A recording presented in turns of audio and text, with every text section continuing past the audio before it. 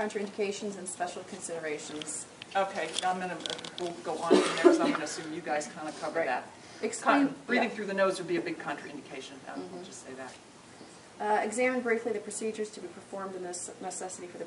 Just explain to them why you're doing this, you know. The student protected themselves with the recommended OSHA type mask that she's going to be wearing. Yeah, this is the NIOSH mask, and since you're dealing with particulate matter here, it's important to have your NIOSH mask. You'll need your NIOSH mask in the materials lab too for gypsum for the same reason. So have your NIOSH mask on. I know how much you guys all love these, but hopefully you've got, and I'm sure I'm going to look wonderful with it on. Thanks, Lauren. Here we go. But this is the mask you want, okay? So make sure it's tight around your nose.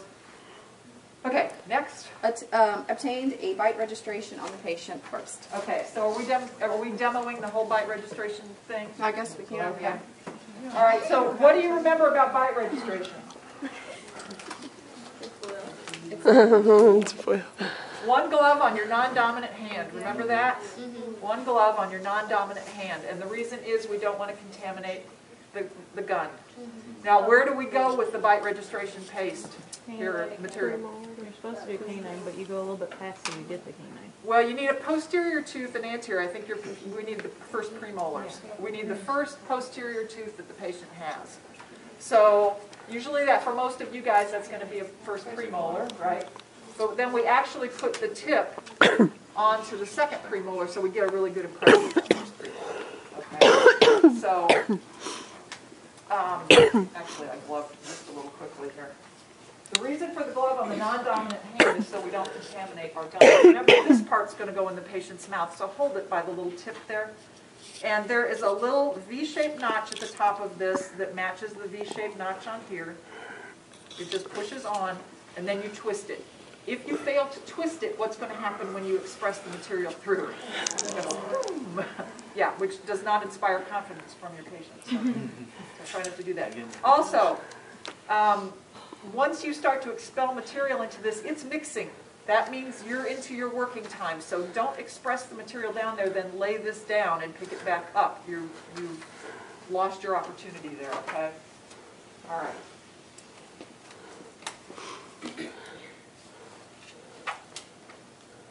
Okay, so you're going to retract. Go ahead and lean back and She has a full complement of teeth, so I'm going to put the tip of this onto the second premolar, just to start there so that I get a good impression of the first premolar, and we'll work our way around. If you've got a brand new cartridge, you may need to expel just a little bit because it tends to be kind of oily. And my hand's going to shake. Everybody's hand shakes when we do this. It's just the way it works. So just get a nice thick bead, and don't forget that you have to let go to reload the gun there.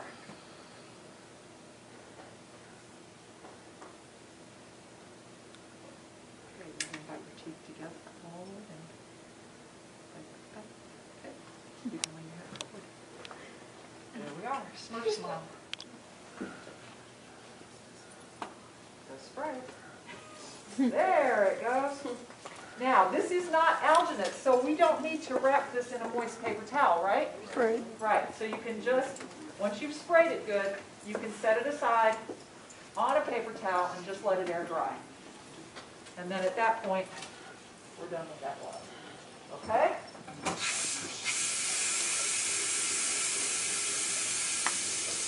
Now, these are really small bowls. Okay, but it's what we've got, so we're going to do the best we can. They're pretty tiny. Remember, we had great big ones. We have kind of small ones here. Make sure that your water measure, I'm going to use 3 scoops. Make sure that your water measure is right on that line. You don't want it a little under. You don't want it a little over. It will affect your mix, okay? And you want the water as cool as you can get it. If it's not coming out of here cool enough to suit you, there's a water fountain outside. But just be sure that if you use water fountain water, that your patient's teeth are not particularly sensitive, because that can make the material feel awfully cold. Don't eyeball this, set it down on a flat surface, and then look it over. That looks pretty good, okay? So put the water, I'm going to put the water into the, do we put powder into water or water into powder? Powder into water, okay? So I'm going to put my, and this is going to be real interesting to, this is going to be real interesting to see how I can keep 3 scoops in that little bowl. Those are tiny bowls. It's a tiny bowl. All right, so I've already fluffed my powder. Make sure that you have both a straight and a beaver tail spatula. Use the straight spatula for measuring out your material, because if you use the curved one, what's going to happen? I know I've all It's going to scooped. scoop out more material than you want. Okay, so use the straight one. Do we have the, oh, it's in here. Let's see, where's the measure? Craft, are you rinsing or they're air drying? I'll rinse right now. Okay, so you want to make sure that your patient rinses or you air dry the teeth before we place the.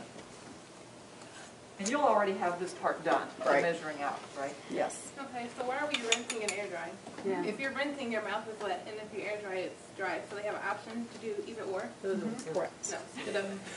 But okay, we'll rinse and air dry. Now, Oh, make rinse sure or. that you don't do Or. Okay. Oh, both? Okay, Rinse. see, I thought it was either or. No, yeah, it's you had rinse. patient rinse or you air dry the What do teeth. you want to dry? Rinse or air dry. Don't do both. Okay. I know. Well, remember that you're rinsing not with water, but with. I'm so excited. Me too, because you guys know I'm usually on the receiving end. Yeah, I Remember that? I was always the patient, so it's like, okay, I'm the guy. All right, but here we go. Now, how long do you have to mix this stuff? 30 seconds. Not very long, 30 to 45 seconds. Get it wet first, but then the real trick to this stuff is to mash it against the sides of your bowl. I mean, literally.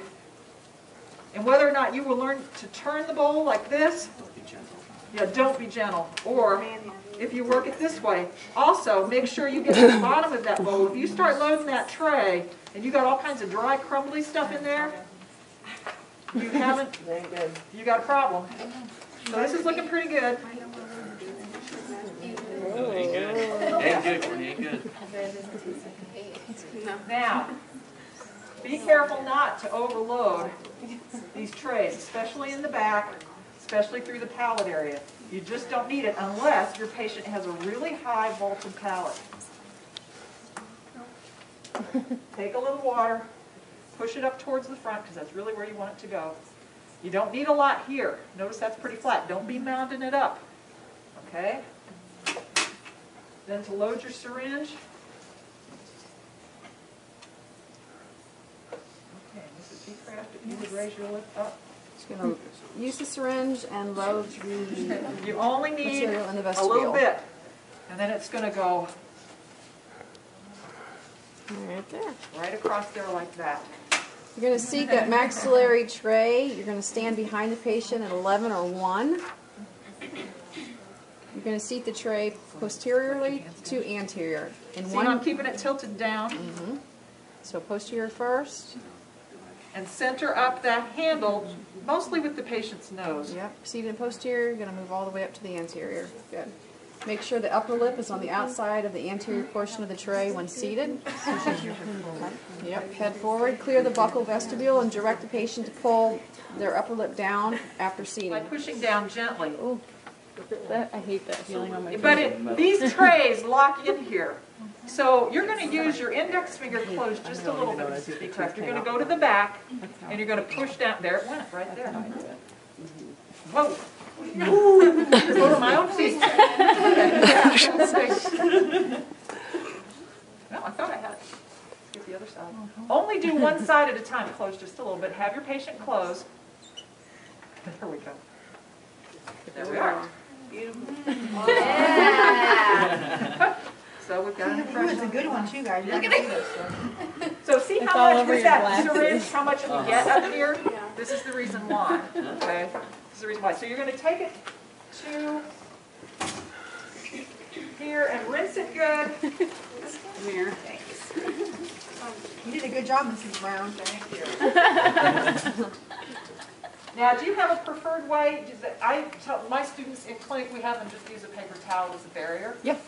On, well, assuming you can get one out. You have to grab like 10. Yeah, just get it moist and, yep. And then spray it real good, all surfaces. Start item. Yeah, don't forget to do this. And is that what the paper towels were? No, those were. You can take the paper towel you just used, wrap it gently, and then remember, because you've cuffed your bag, you can hold your bag by the cuff, and you can just place it inside. You don't actually wet the paper towel. You just Some of them do keep it wet and moist if they're not going back there immediately. Right. You want a little moisture in there, not soaking wet, Right. but a little bit of moisture, so that when the bag's closed, you essentially have 100% humidity environment in there. So it usually doesn't take a lot of moisture to do that, especially in a Ziploc bag. If you're going to leave it set out on the counter and it's not in a bag, then you need a more moist paper towel. Okay.